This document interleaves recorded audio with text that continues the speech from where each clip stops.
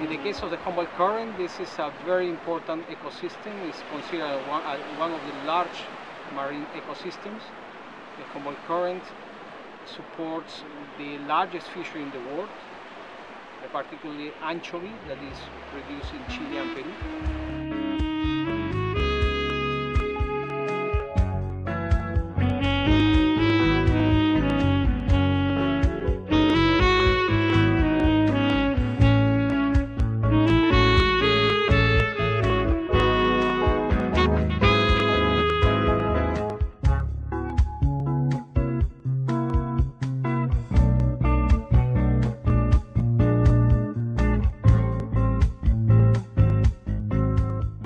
To contribute to preserving the biodiversity and the livelihoods of the people that depend on the resources of the Humboldt Current by implementing basically two strategies.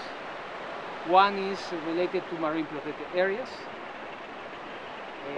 and we are trying to create more protected areas and consolidate the existing ones.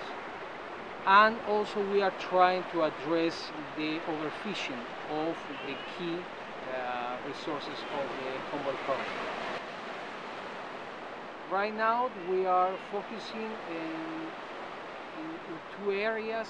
We are working at more local level in trying to establish marine protected areas in the marine environment of the Bolivian Coastal Reserve in the south of Chile. But we have to address basically two scales of fisheries. One is the industrial scale related basically with anchovy, and also working with artisanal fisheries, which are very important for the livelihoods of thousands of people along the coast of Peru and Chile.